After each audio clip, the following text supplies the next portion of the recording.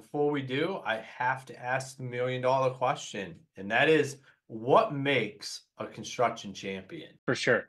Well, I think the honest answer to me, having people in my family in the construction industry and having a great deal of respect for folks in this industry is, I mean, I think a construction champion is someone who's out there hustling every day and provides a living for their family and can feed their family off of that. And you're probably building something and or improving someone's living space, putting a roof over someone's head. And Mm. so, to me, if you're out there doing that, which I imagine most of your listeners are, in my book, you're a champion.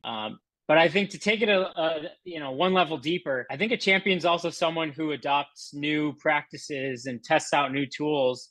And in the construction world, that can be trying a new material, a new actual physical tool, but it also can be a digital tool. And so that's what I like to work with construction companies on: is how can you be a champion by taking some of the hottest and most powerful tools and technology and applying it to your business. And if you can do that and provide for your family, I mean, wow, what an amazing combination.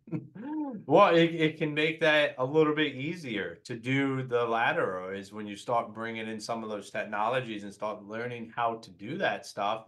It can really open up the doors for what that experience looks like, not just for yourself, but for your employees, for your customers, for your family as well.